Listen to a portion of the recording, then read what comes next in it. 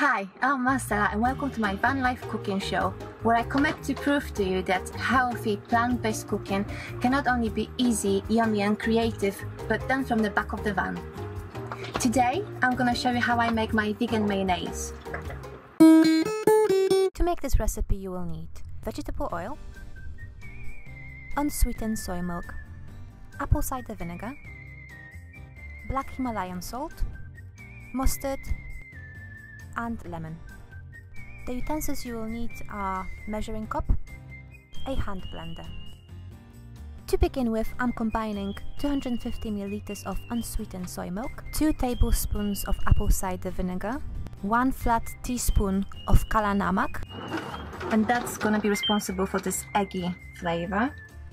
and 1 teaspoon of mustard. And now I'm gonna blend it for a minute up to 2 minutes, and then I'll start adding the oil slowly.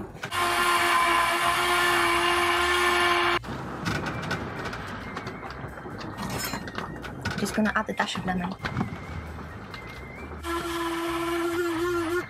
To achieve perfect thickness, the mayo should rest in the fridge for at least an hour, but if you need it to be ready instantly, just add 2 or 3 spoons of extra oil. 3 small ones.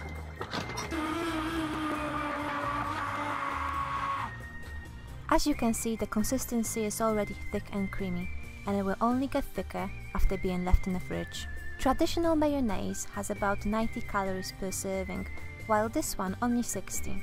By switching to the vegan option, you're not only saving yourself 30 calories per serving, but this option is cruelty and cholesterol free.